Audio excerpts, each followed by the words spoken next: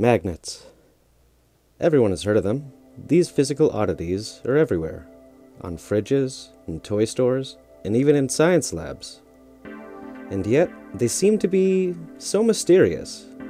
Well, if you watched my last video, you know that Ampere formulated the law of magnetostatic force. A moving charge creates a magnetic field. So how do magnets actually work then? Do they have an electrical current flowing through them? Wouldn't they shock you? Isn't electricity dangerous? Indeed, magnets are often the subject of public debate. Water, fire, air, and dirt. In magnets, how do they work? Well, the answer is a little complicated. With a little help from science, we can understand it. The reason for this, like a lot of things in the universe, seems to relate to the atomic interaction of the materials. For some reason, fridge magnets won't stick to all metals, only a few. Why is this? Thanks to our insight of the atomic world, we know the answer. From Niels Bohr's atomic model, we know that electrons are constantly whizzing around the outside of the atom, around the nucleus. This motion of electric charge creates a magnetic field. Now, most of the time, this doesn't add up to anything because the individual little magnetic fields that the electrons are making don't add up to anything. But what would happen if they somehow got aligned? Well, something that happens a lot on this planet is lightning. Something that you might be able to find after a lightning storm is a lodestone. How are these created? Turns out that lightning produces a lot of electric current. This electric current produces a very large magnetic field. This magnetic field is strong enough to permanently magnetize any ferromagnetic materials around. What do I mean by ferromagnetic? Well, that's basically just a fancy word for magnetizable. Scientists like to classify things because, well, it kind of helps keep everything straight. So, they refer to magnetizable materials generally as ferromagnetic or ferrimagnetic. The difference between them is related to their microscopic structure.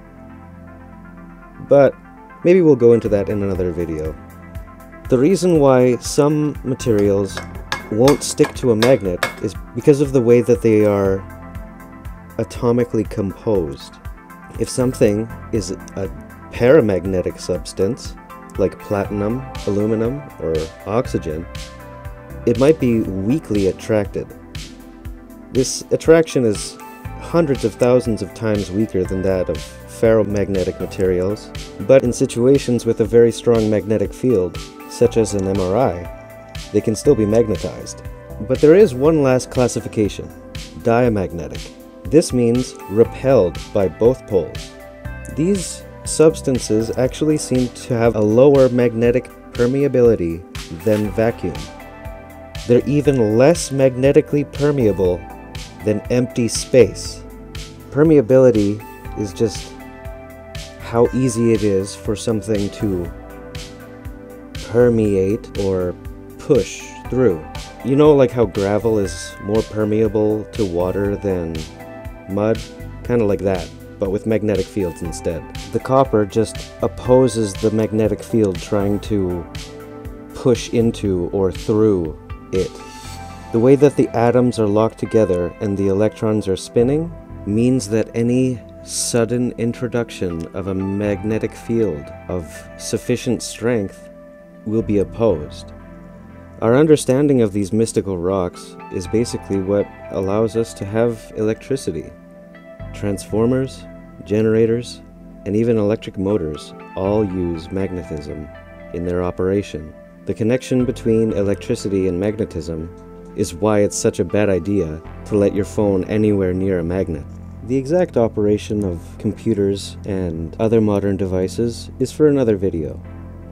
But it's self-evident that all of these devices use electricity, and introducing a sudden magnetic field where it's not supposed to be might cause some problems.